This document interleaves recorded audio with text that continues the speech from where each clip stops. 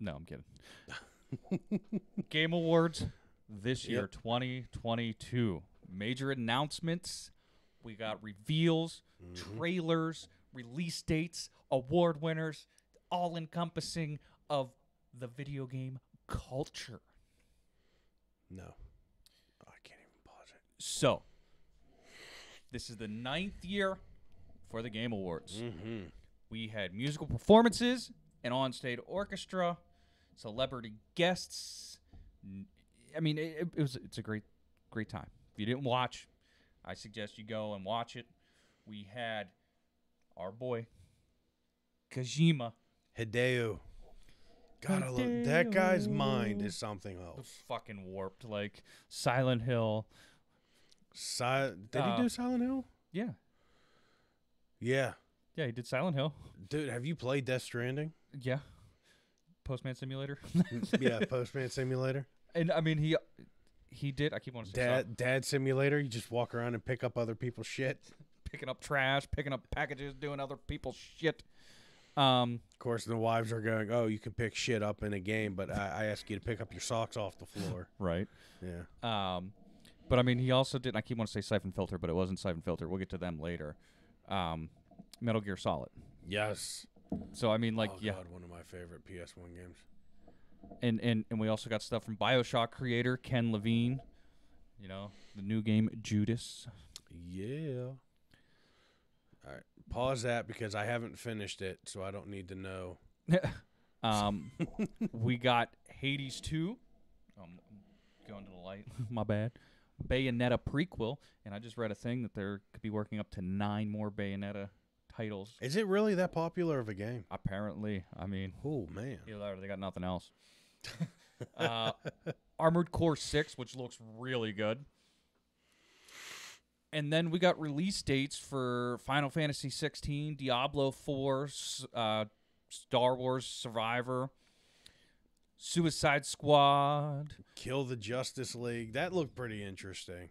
Elden Ring, and God of War won a lot of stuff. God of War won a ton of stuff. Oh yeah, but just fell short to claim Game of the Year. Yeah. So we're going to do a quick roundup. We know that Returnal is coming to PC, which is interesting because now that's another PlayStation exclusive that's going to PC. Dude, I think Sony is just diving into the PC world. That list keeps getting longer and longer. Not only that, dude, longer. All the R&D that they put into those new monitors. I'm trying to remember the series name that they're using for them. It's not InZone. InZones are the headphones. Oh, well, they're doing a whole series of stuff for, like, monitors and headphones. And which, funny thing, a bunch of those Sony InZone stuff was on sale at Target during the Black Friday weekend. Right. Which I think it's funny. The headphones are just the PS5 headphones with bigger earpieces and a wired microphone. Yeah.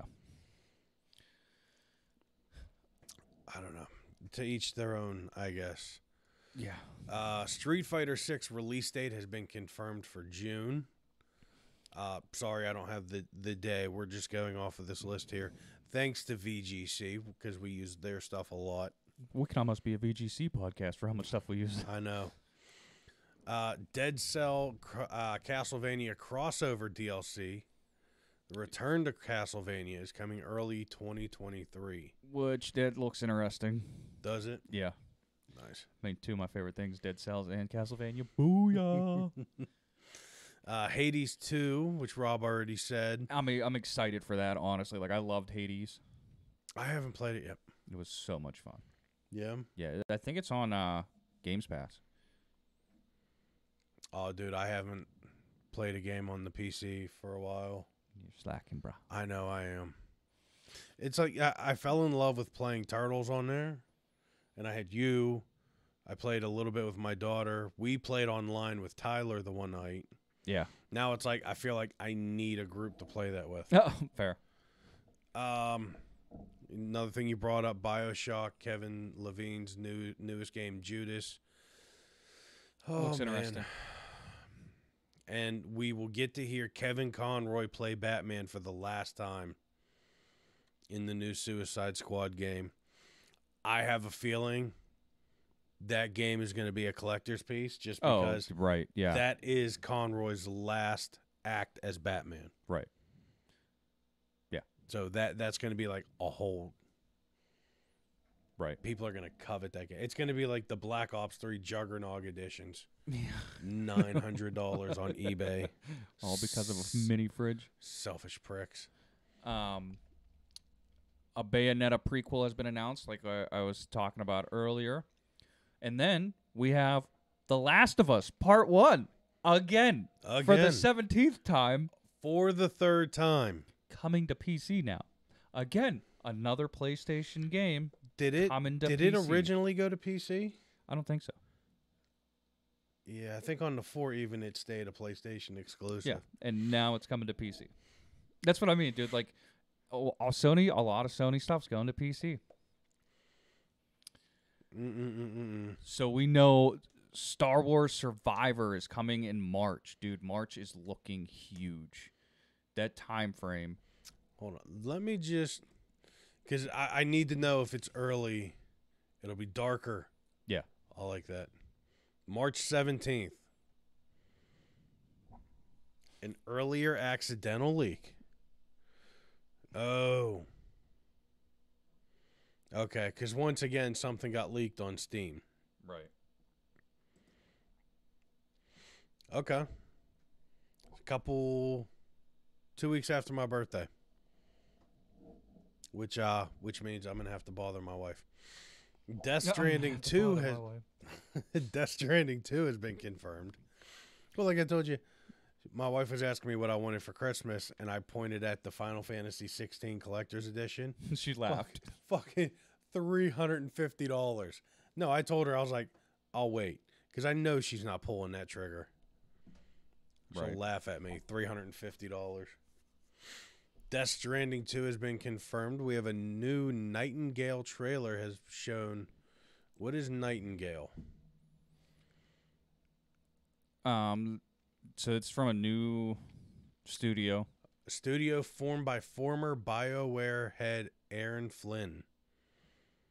Okay, he first showed it last year. And he showed a little bit of the progress. Okay. Awesome. So, I want to go back to this just real quick. Okay. So, Star Wars Survivor is launching March. Yeah. Late January, we have Forspoken. Oh, that was another thing I wanted to talk to you about. Did you see the demo breakdown? It looks really good. The demake. People are comparing the showcase video of what was supposed to be the actual gameplay to what we're getting now. Supposedly. Yeah. We're getting Dead Space at the end of January. Okay. Beginning to mid-February, we get Hogwarts Legacy. Okay. Atomic Heart is coming mid-February. Late February, you have Call of the Mountain for Horizon Zero Dawn. Sons of the Forest, which is the Forest sequel, which is a survival horror game. Oh, okay. Octopath 2. Oh, that's going to be a big one. And then March, we have Skull and Bones, finally. Bayonetta Origins. Okay. Star Wars Survivor. Resident Evil 4. Yes. A couple of other ones. And then beginning of April, we have Dead Island 2. Oh, dude, I can't wait for that one. Like, we have so much stuff just coming right there. Yeah. And then when does that's tax season too. When does Final Fantasy 16 launch? June, I believe. Is it June? Yeah. Hold on, I just saw it. Yeah, June 22nd. So, We got all kinds of games coming out. Next year is looking like it's going. Diablo 4 comes out June 4th or June 6th. You guys better play that with me because I've never played a Diablo game. So I mean, we got like all kinds of like really good games coming out the first half. Oh, don't forget we have that. Don't we have that Capcom game coming? That everybody got excited that they thought was going to be Dino Crisis remake. Oh, it basically was. Yeah. Yeah. It's just an online game now with a bunch of people. Right. So y'all want to know? Oh, that's right. Hold on. That's right. We got to get through this. So yeah, sorry, Yeah. I derailed us there. Tekken 8 gameplay trailer. We have Burning Shores DLC for Horizon Forbidden West. Diablo 4, as Rob said. Crash Team Rumble. A team versus team Crash Bandicoot game. Oh, they're really trying to bring Crash back. Right. Company of Heroes 3 is coming to PS5 and Xbox. Why does that look familiar? Because it was originally, I think, COH3. Oh my God, are we gonna see a COD competitor? maybe. Wait a minute. Strategy experience. Oh, this is the studio's former games. They're used to doing strategy games on PC. FromSoft announces Armored Core 6, as Rob said. Final Fantasy 16. Cyberpunk 2077's Phantom Liberty DLC will star Idris Elba. Dude, Idris. And why am I blank? I feel like an asshole now because I'm blanking on his name. Johnny Silver. Oh, Keanu Reeves. Keanu. Elden Ring, as we all know, won Game of the Year, to which we then had to hear a kid thank his reformed rabbi, his reformed rabbi, Bill Clinton. The Game Awards, the full winners list, we're not going to go through that. That is just way too much. I mean, we can go through it real quick, but... Yeah? Yeah, we might as well. Are they going to give us an actual list? Okay. All right. So, Game of the Year and Best Game Direction went to Elden Ring. Rob? Best Narrator and Best Art Direction. Or no, Best Narrative went to Ragnarok. Best Art Direction, Elden Ring. Best Score in Music went to Bear McCreary, which Bear McCreary did The Walking Dead. Yeah. So, he did God of War. Oh, yeah. Best Audio Design, God of War. Oh, yes. Best Performance, Christopher Judge in God of War Ragnarok. Games for Impact, As Dusk Falls. Boy.